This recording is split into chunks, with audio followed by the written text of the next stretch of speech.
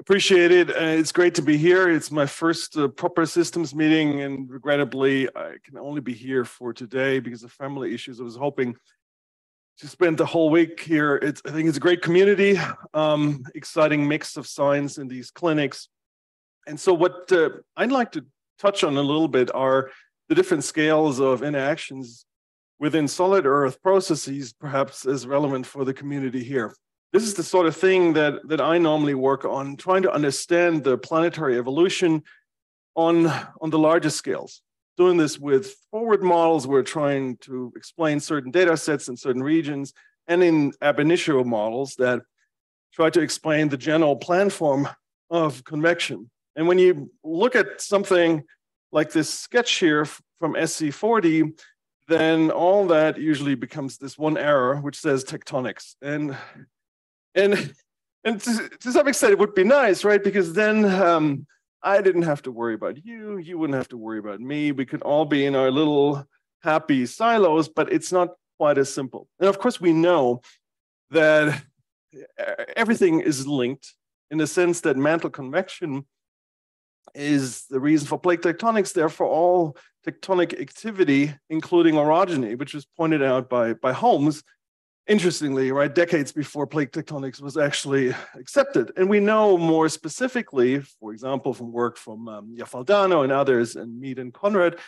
that there are certain settings, such as the orogeny in the Andes, where a good case can be made that the plate velocities sense what is happening at the interface, and that the growth of the mountain, as shown here in paleotopography constraints, leads to an increase in the shear stress forces on the plate boundary, and that perhaps slows plate boundaries down. So we know that there are some interactions, and it's kind of useful to then ask, well, which of the driving forces, which of the governing terms are the most important? And if you do some sort of local analysis as to how plate tectonics works, then it comes down to a balance of viscous dissipation and slab pull to first. And the thermal boundary layer models of Oxberg and Turcotte and others in the 60s did that. And so you can consider a slab going down here. And then if you balance the slab pull force that is written here as a thermal buoyancy force with dissipation in the convecting mantle, where we have the mantle viscosity here, then that sets any sort of time scale. That's the Stokes velocity, the velocity of a sinker that has a certain density, and it's modulated by the ambient viscosity. But when you then do things a little bit more carefully and you consider the lateral viscosity variations that are expected given the temperature dependence of viscosity, then Klein-Conrad and others have shown that the dissipation within the bending plate, which is this term here that strongly depends on the bending radius, might be quite important. The stronger the slab, the more important that term is.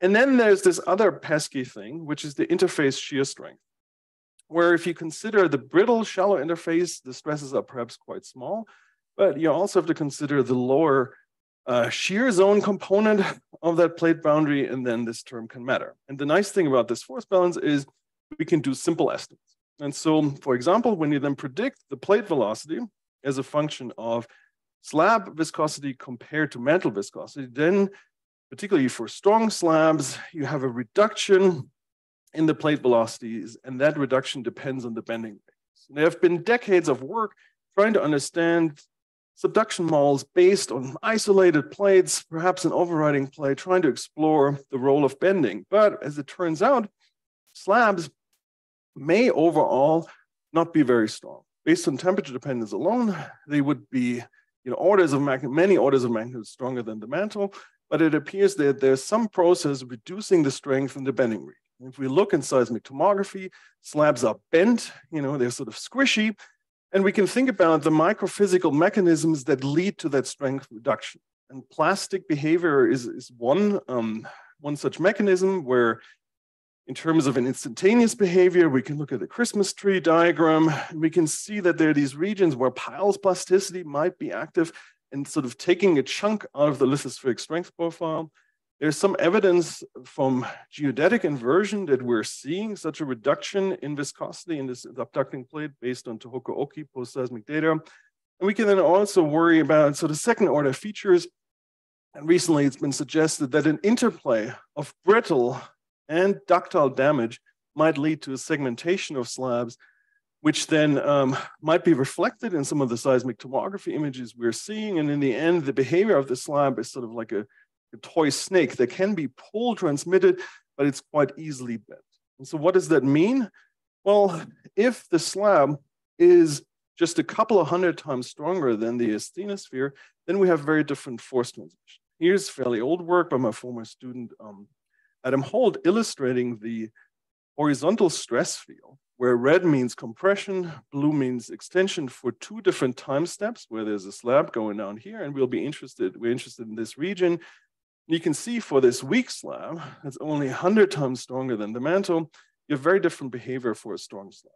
And you can also see that the stresses in the overriding plate are time dependent, right? So if we're talking about this tectonics arrow, then how that arrow works and how the forces are transmitted depends on the slab strength. The lower the slab strength, the more important the overriding plate, and that whole thing is time dependent. And that time dependence can be quite pronounced if you have things like slab folding, as we saw in the seismic tomography.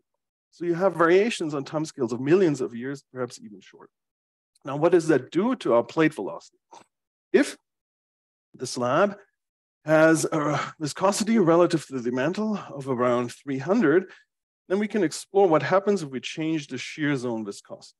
So as the shear zone viscosity increases for certain lengths and aspect ratios of the shear zone, you can have a significant decrease in plate speeds, and you can have an increase in the actual shear stress accommodated in the deep viscous shear zone. And so this is a very simplified exercise based on force balance. It doesn't include shear heating and other feedback processes, but it's intriguing because it says that if slabs behave as we think they might in a relatively weak sort of fashion, then the interface matters.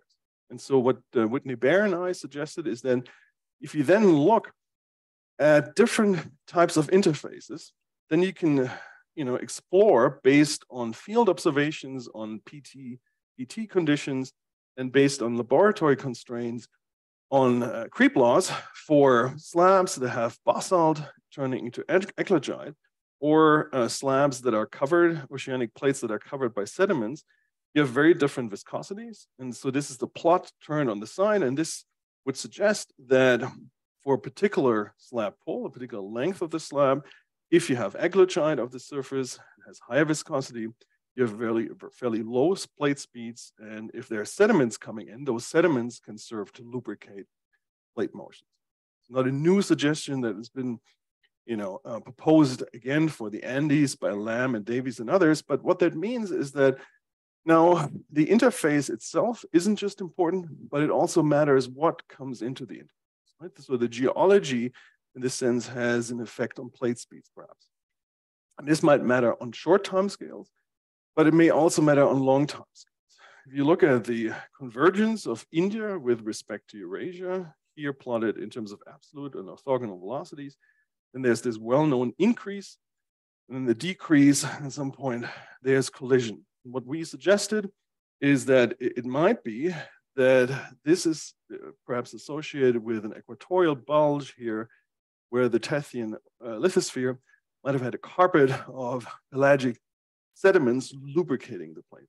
So that raises then interesting questions as to what might be happening in terms of the overall evolution of the planet, right? The formation of the continents, orogeny, increased sedimentation rates, mass flux, changing what is happening at the plate boundaries, leading to a feedback with the deep earth. And that's quite interesting.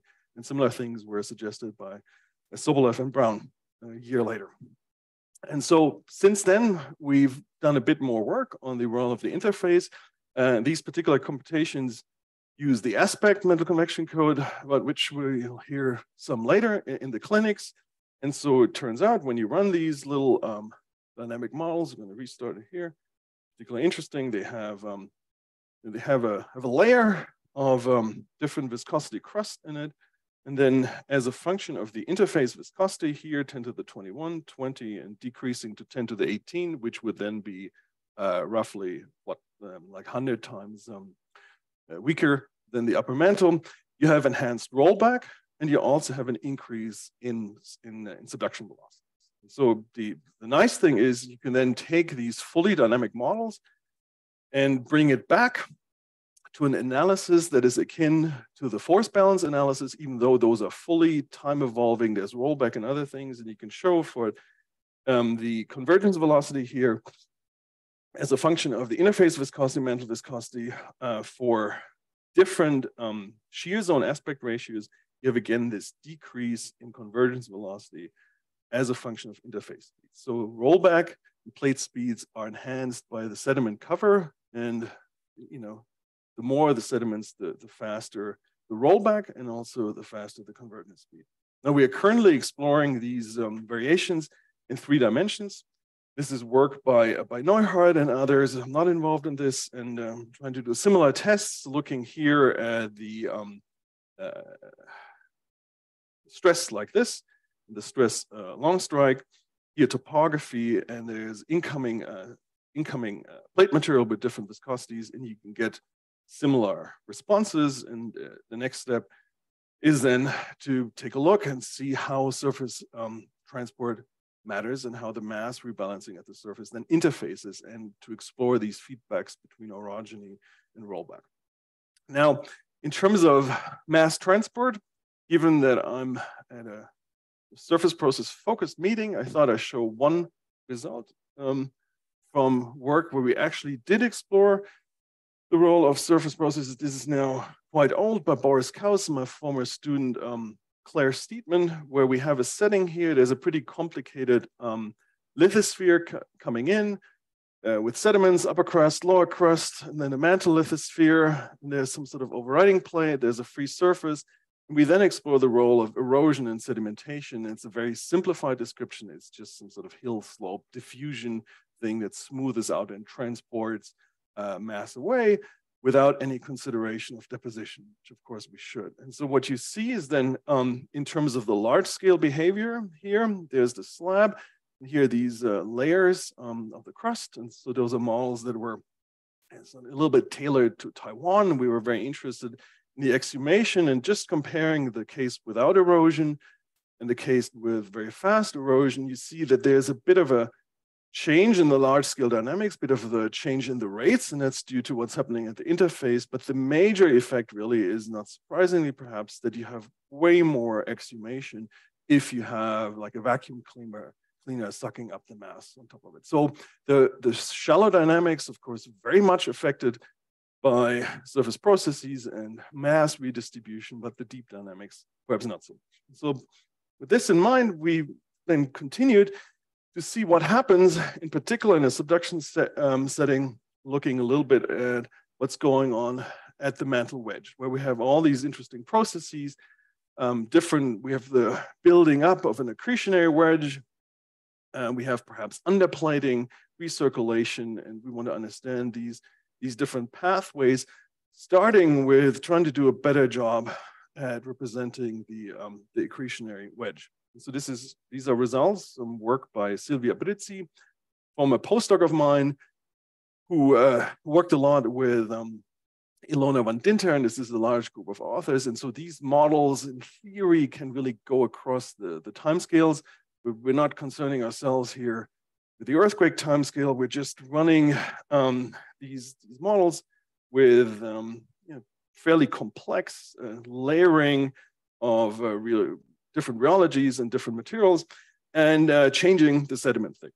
Right? And so what we expected based on these other models and sort of the general observation of force balance is that we would see an increase in plate speeds if the incoming sediment layer is changed in terms of its thickness, for example. And we saw sort of the opposite.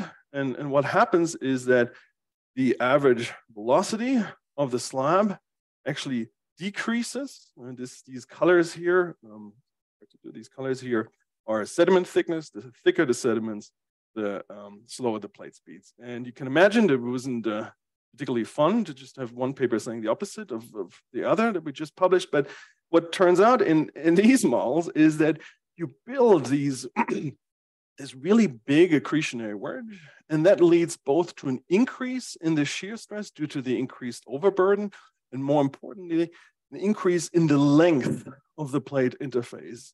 The secondary effect is that there's a bit of a reduction in slab pull, depending on how you set up the models.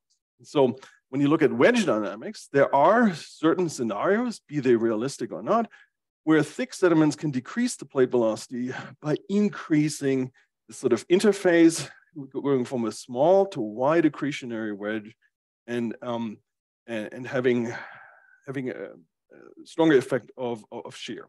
And so that's interesting. That's a complication that we want to understand better, and it might apply differently in different regions. But slabs also don't live in isolation, and they interact with each other. And I want to sort of close by a couple of comments bringing things back to the larger scales. The largest scale we can think of are global scales. And it turns out that plate velocities in different plate reference frames are shown here, are showing a net rotation of the lithosphere with respect to the deep mantle. So everything moves a couple of centimeters sort of westward like the Pacific plate moves, for example, in hotspot reference frames. That matters if you're worried about where slabs are going relative to the surface, what's happening with rollback and things like that.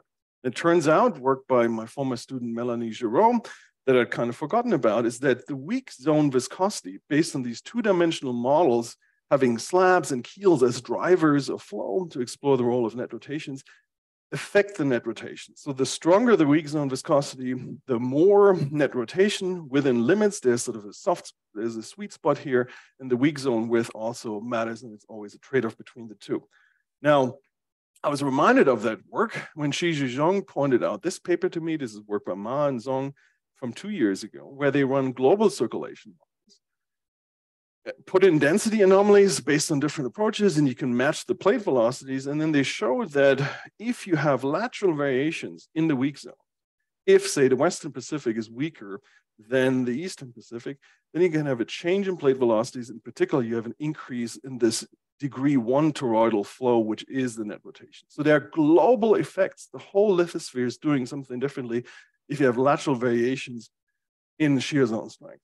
And this is just to say that these cross-scale interactions matter, because if you're looking at things like advancing and retreating trenches in a region such as in Japan to understand, as shown here, the deformation patterns, if you're trying to understand the background stress state to then further analyze what's going on over the cycle or during orogeny, you need to understand these global reference frames. And the global reference frames themselves depend on what is happening in slabs, as is shown here in this old simulation by Shizhi Zhong and Mike Ernest, showing you that how rollback changes once and if the slab penetrates through 660. So we have these cross-scale interactions where slabs are being controlled by sediments. Their trajectory throughout the mantle then affects large-scale pressure fields, which can change the net rotation, and that will change the way that slabs make it into the mantle. It's a challenge to explore this. We're trying to do so in an earthquake context with a recently funded NSF FRES project, where we're also running summer schools. So if you're interested in these things in an earthquake focus, I encourage you to reach out. But I want to conclude with this recognition that slabs may well be relatively weak. And if this is the case, the interface may matter, not so much the brittle interface, but the deep ductile shear zone. Those plate boundary stresses for sure matter to modulate plate speeds. Lateral variations may matter on global scales, and the sediment transfer can serve to lubricate or gum up the interface. And there's these possibly global effects of local plate boundary mass transport. Thank you.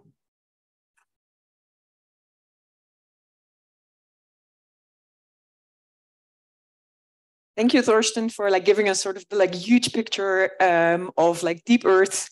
Are there any questions? We'll take at least one. We maybe have two. I can Hi, Thorsten. Thanks for the nice talk. You showed plots kind of parameterizing the rollback in terms of the sediments and also eclogite there. Is there no effect of the slab age Oh, for sure. The slab age. So that the slab age. This is all for constant slab age. Okay. And so the slab age sets mainly the thickness, and that will affect the slab pull, but also the bending in a complicated way. This is why these bending analyses are kind of annoying. And so those were all at fixed radius. And then for these malls, you know, it probably says somewhere like 100 million years. And so the interface will always matter, but then the thickness will affect the specifics of the trajectories. So you can think of the age of setting like a background, and then on top of that, you vary the interface strength, and it will still have relatively the same effect. Absolutely, it's going to look different. Are there other questions? Tamara?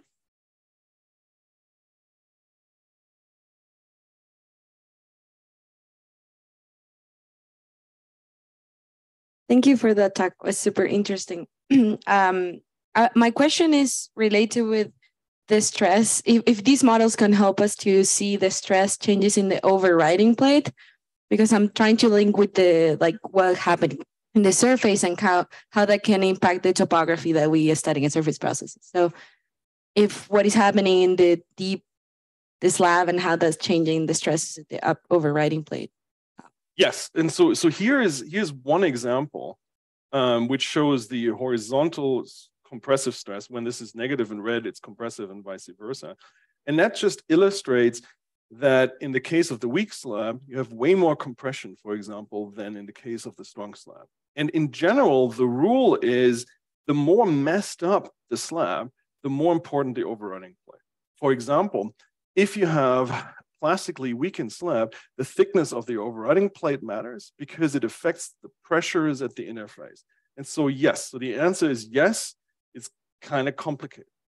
And just a follow-up question, and because I think it's interesting and hard to answer, how these models can help us to understand the time scale of those changes.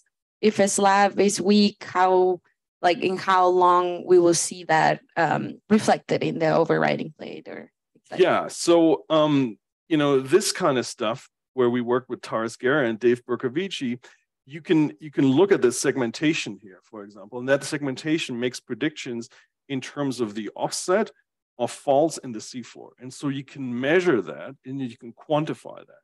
You can go long strike where the plate age changes and you can see how that spacing changes. So that would give you an idea, for example, of the intensity, right? But then in terms of the timescales, right, it's a very good question, right? For certain problems, all I'm talking about might just be that one vector, right, that says tectonics. For others, you might have to take these interactions into account. And I think if you're talking about building a mountain over 5 to 10 million years or something like that, for sure, right? If you're talking about very short timescale things, then maybe these interactions are less important. And as you know, right, it's not just the time, it's also the spatial scales, right? And so, for example, there's going to be a clinic, right, by John Nabilov later, where people have put surface evolution models on top of aspect, and there you can answer that question empirically, right? But of course, we understand analytically some of the answers, and I think others are just more complicated. And that's where the exciting work happens, right? Thank you. That was